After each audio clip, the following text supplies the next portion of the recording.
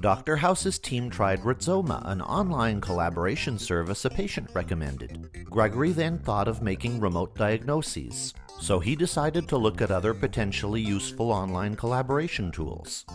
He started a new topic and sent messages to his colleagues. Tob received it via email. He followed the link and began collecting and structuring the information. 13 joined him in this research. Simultaneous editing makes it possible to create content together and follow the process instantly. 13 was called away to a patient, so she asked Tob to research Zoho. The task gets posted to his Google Calendar and text to his cell phone. That evening, Gregory studied the descriptions, screenshots, and prices.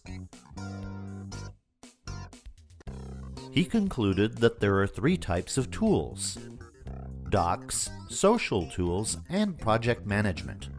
He wrote about this and switched to mind map mode to change the document's structure.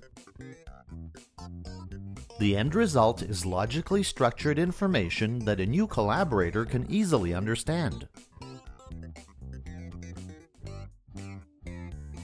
Try it on Rizzoma.com.